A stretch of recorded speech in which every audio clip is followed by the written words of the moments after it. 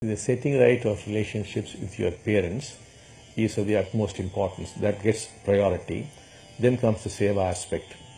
So technically what happens is all relationships reflect your relationship with your parents.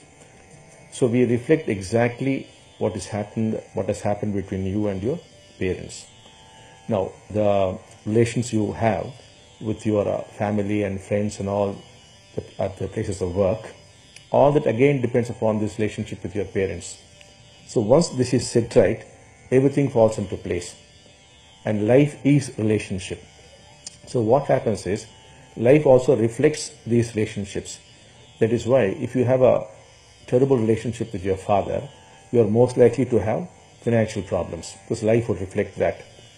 If it's a very bad relationship with your mother, then you'll have needless obstacles. That is how life would reflect it, because life is relationship. How this actually happens is, when these relationships are set right, something happens to the heart.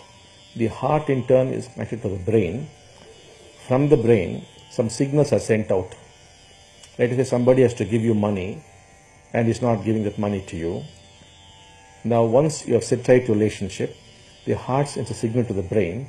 The brain is an instrument which transmits energies. He would pick up these energies, he would have a change of heart, and he would give back the money to you. So the technical aspects are not so important. But empirically you can verify. You do this, you will get that. Try it and see.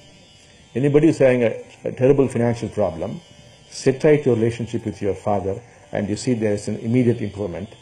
And you are having needless obstacles, set right relationship with your mother and you will see immediate improvement. This can be experimentally verified.